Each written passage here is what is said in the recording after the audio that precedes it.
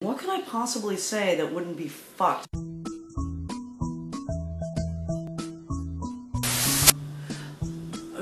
I just want to make sure my chin looks okay. Okay. Did that make me seem like an arrogant name dropper? I don't know. Please don't put that on camera because I can't. That would be fucked up.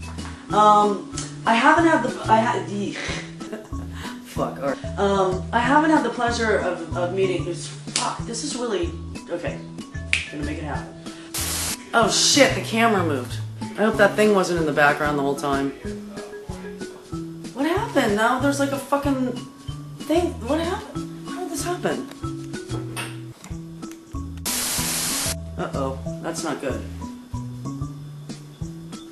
Well, hopefully you can deal with it. We'll say something scandalous.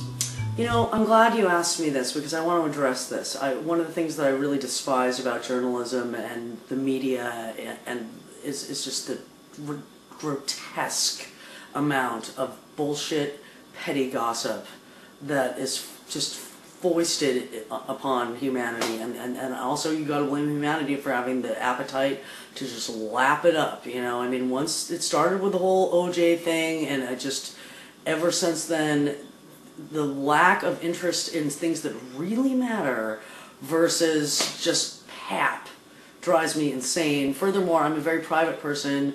I don't gossip about my friends. I hope they don't gossip about me. And so I just have to say I can't answer that question. But if you really want to know what happened with the Bengals, it was...